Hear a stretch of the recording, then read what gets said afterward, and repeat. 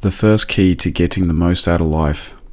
Decide what you want out of life and then go after it. I think we can take it from Albert Einstein when he said, "If you want to live a happy life, tie it to a goal, not to people or objects." Focusing on a goal in life gives us direction.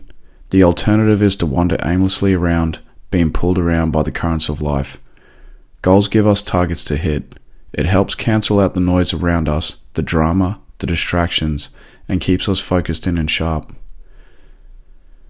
The more challenging the goal is, the more your character will be built in the process.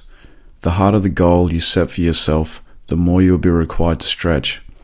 Thinking about and setting goals can be a fun process, and from all the books I've read and audiobooks and podcasts I've listened to, writing goals down daily can help to refine your goals over the course of time.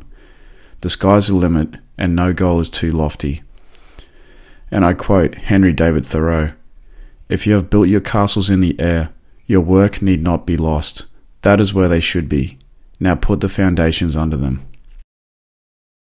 Setting a goal and pursuing it does as much for achieving it and enjoying the satisfaction of completing it as it does for character development.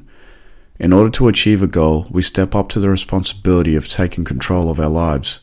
And when we pursue a goal that challenges us to complete it, we become more than what we were. This allows us to face even greater challenges instead of shying away.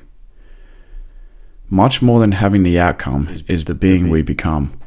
The excitement of attaining the goal will be short-lived, but who we become in the process stays with us. It's progressive, it builds on top of itself, and in the end, that is more important than the material possessions we may acquire on the way.